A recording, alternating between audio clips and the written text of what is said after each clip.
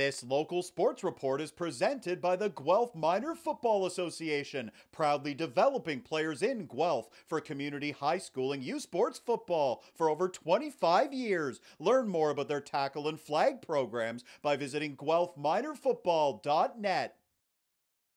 It's the final game in a Saturday triple-header at Alumni Stadium. Ryan Wolf and the Bishop Macdonell Celtics facing the Centennial Spartans. Both teams coming in with 3-0 records this season. Opening quarter, it's a big play from the Celtics defense. June Kim picks off the throw and he goes the other way. June with a huge return as he takes the ball to the 10-yard line. BM in scoring position. Eventually it's third down and here comes Martina Ver. She knocks through a short field goal. Ver giving Bishop Mac the lead. It's 3-0 Celtics. Still in the first, the Spartans answer. Emery Atwall launching it downfield. There is Yinka Ogunoti. He makes the catch, and look out, he is going to score. What a play from CCVI. They take the lead. It's 7-3 Spartans after the first. Second quarter, the Celtics going for it on third down. The pass for Ryan Wolf. He's open, and he's got a first down. The Celtics on the move, looking to retake the lead. And a few plays later, how about this catch from Philip Oates? He lays out and he's got a Celtics touchdown. That's a 13-yard passing play. The Celtics are back on top. It's 10-7 and they're looking for more, but it's a clutch play from the Spartans. Nathan Laskowski with an interception. He ends the Celtics possession with a pick.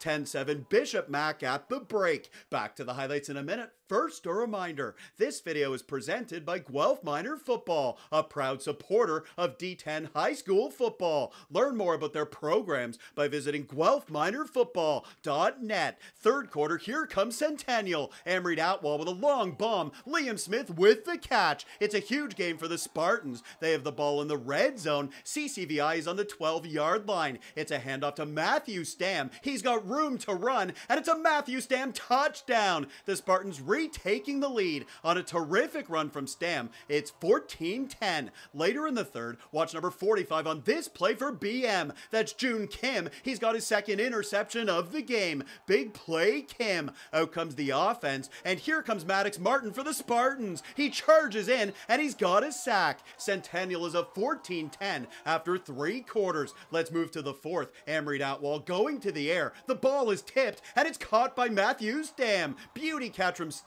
for a first down, and a few plays later, here's the final touchdown of the game. Owen Taylor getting it across the goal line. Taylor makes it 21-10, and that was the final on Saturday night. The Spartans celebrating. They are alone in first place with a 4-0 record in District 10 football.